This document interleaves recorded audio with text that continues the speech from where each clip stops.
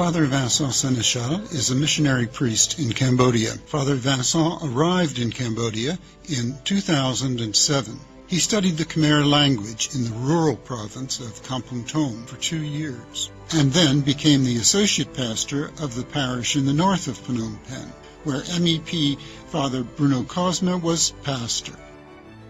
In 2014, Father Vincent was appointed parish priest of the pastoral area of southern Phnom Penh. This huge pastoral center is formed at present of 3 quite different parish communities. Father Vincent works together with a new Cambodian priest, Father Sok Na, religious and lay missionaries too.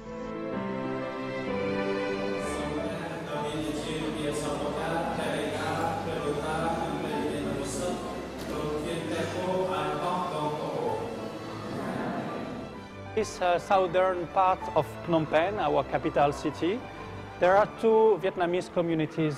These Vietnamese communities are very, very faithful. The church tries really its best to have the children and the youth go to school. It's part of the integration in the whole society. The first one is the St. Mary Church in the village of Tu Tang. The church has a kindergarten and also a diocesan school to have the children learn Khmer language before entering the government school. And now we are building Pastoral Center in which we will receive some youth who are studying at the beginning of high school. And the second one is the Sacred Heart Church in the village of Cambodia. We have also a diocesan school which teaches Khmer language to the children. And Father Sok Na, who is a local priest, has led so many new children and youth to go to the government school. Almost 100 of them last year.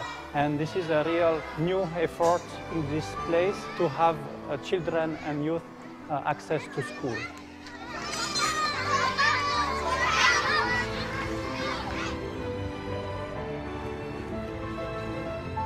But the heart of the pastoral life is in the district of Bong Tum Bun at the Church of the Child Jesus. Though the community of the faithful is not very large, it finds its dynamism and vitality in the student center and the many religious communities in the parish, including the Sisters of Providence, the Sisters of Charity, the La Salle Brothers, and the Maryknoll Sisters. This diversity is unified in the daily Eucharist. In 2014, we had the 20th anniversary of our parish. And this church, in which I am now seated, has been built in 2008. But since then, the parish is growing and growing. And we had more and more groups, almost 40 groups in this parish. And now we are building more and more. Especially this year, we are building a baptistry to have baptism for the 20 catechumens who will be baptized during next Easter. We are building a bell tower. And we invite all the parishioners to be signs of Christ's love for this society in Cambodia. There are many poor in Cambodia, and the parish tries to answer these needs, the needs of the poor, to help them to be people who can work and manage their own lives. We have the charity group, we have the Fr.Vincent de Paul group, we have the Senechal group, we have the youth group and the Beidong Savea. It's a Heart of Disciple group created by young people themselves. And we try to be a sign of Christ's love for all. That's our testimony to this part of South Phnom Penh.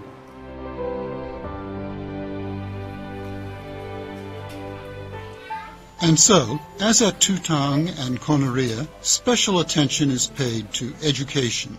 A nursery in the very poor village, Kabal Tomno, supports children from an early age. They then join the other children of the Bong Tum Bun district at the nursery school of St. Lucy. It hosts 100 children every day. In addition, in the evening, 50 girls and boys participate in a school of dance and traditional music, which promotes dialogue between the church and Khmer culture. Then, other centers accompany the youth to adulthood.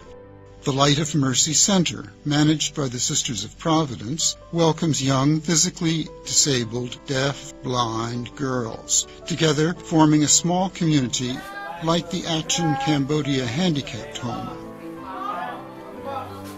In parallel with the Center for Girls of the Sisters of Providence, the St. Francis Center hosts 20 boys, students or university. It is a demanding task to help them grow intellectually, humanly, spiritually. Father Vincent hopes in the coming months or coming years to build a new home to provide them with better living environment. Finally, the vocational St. Michael House enables young men to deepen their understanding of the priestly vocation through a life of prayer and service while continuing their studies.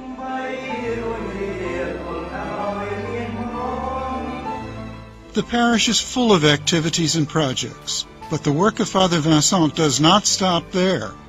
Besides his parochial charge, Father Vincent is chaplain of the students in Phnom Penh. Thus, beyond the many young people of the parish, Father Vincent is expected to reach all the students in the city. It's really a challenge that it's really needed to take care of the students. Many young people, they know the church through the countryside communities. So they have known Jesus, the church there in the countryside, but when they move to the city, some of them get lost. There are many temptations in the city. And for those who are in centers, from the parishes, from the diocese, they're still in contact with the church and with Christ. But many others get lost, and Bishop asked me to gather them. So we have started activities from them. 2 years ago we started already, and now we have created this year a new activity, biblical activity for them every month. The name of this activity is The Word is Alive, and we gather them to have biblical theater, to have a study of biblical text, and also dances of Israel.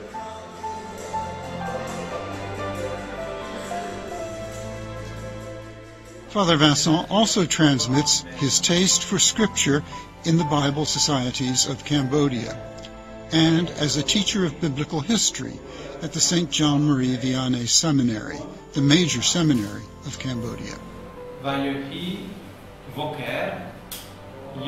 It's a real joy for me to teach Bible in Cambodia, especially for the seminarians, but also for lay people in the St. Justin School of Faith. And I have really the feeling to be part of these old missionaries who gave their life for Cambodia. A month ago, Monsignor Emile Detom, former Bishop of Phnom Penh, passed away. For me, he was really an inspiring man. And I try my best to be part of this history of the mission in Cambodia with all the people here and all who are been examples for me.